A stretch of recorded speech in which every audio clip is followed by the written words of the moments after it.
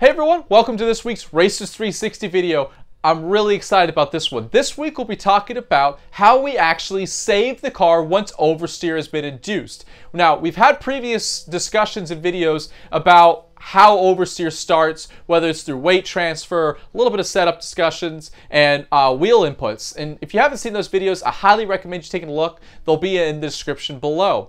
But we haven't talked about how we actually save the car and lose as little time as possible. So we'll be digging into that one pretty deep this week. And at the end of the video, we'll even go into the two phases of oversteer that is where most of the bigger mistakes start to happen. So make sure you stick around to the end.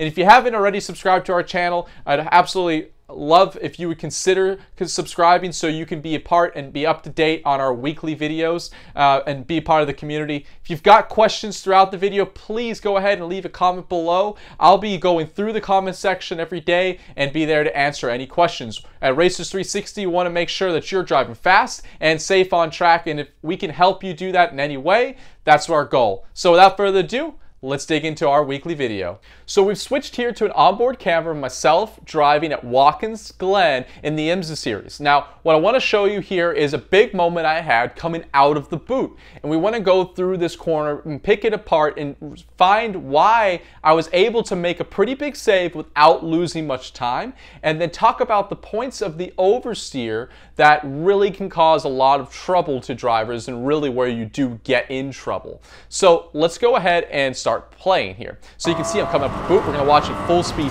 first. Coming in.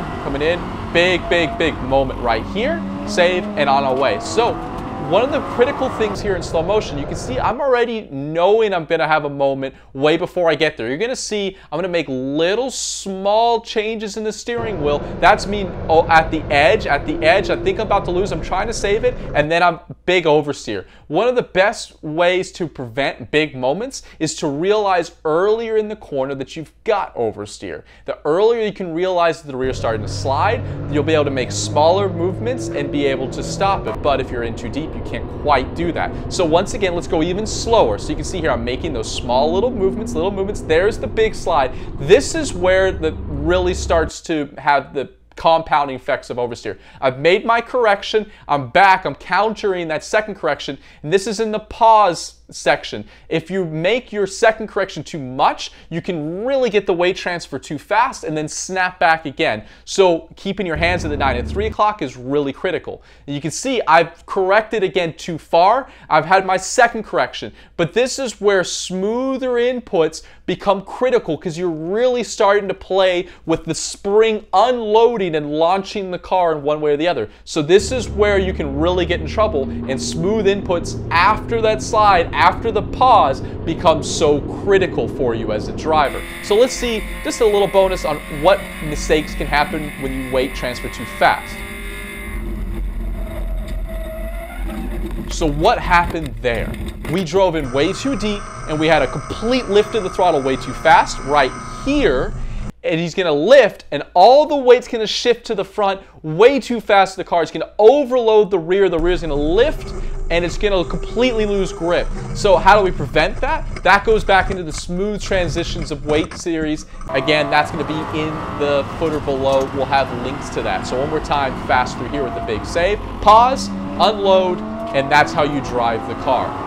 So what we saw in the slow-mo is we see that once we make a correction, the load, once it reaches its peak point, there's a pause. Now, if we are too fast to correct and we go the other way before the car has finished the pause motion, that's when we start to really get the unload of the spring, the weight transferring too fast to the other side, and that's where we get the snapback oversteer that we often see. So once we've had the slide start, remember, smooth hands, breathe, let the car pause, and then as the car starts to come back your way, that's where it's so critical to be smooth with your hands and not to counter back too much and force the weight transfer to go too far to the other side. So it's an oversteer. You counter into it, which is going to come like second nature to almost everyone in a car. It's just second nature to counter into the steer. You're going to let it pause. once the pause is stopped, your car's going to come back your way, and that's where the smooth next corrections, and you're kind of just letting the car weight figure itself back out, and then you'll be able to carry on with the corner. That's how you can make a correction like a pro on track and not let that oversteer turn into something far worse than it has to be. So I hope you enjoyed this video, and I hope you stuck around and also got the bonus on how weight transfer too fast to the front can really end your day too quickly. Thanks for joining us at Racer 360. Hope you enjoyed the video. We'll see you around next time.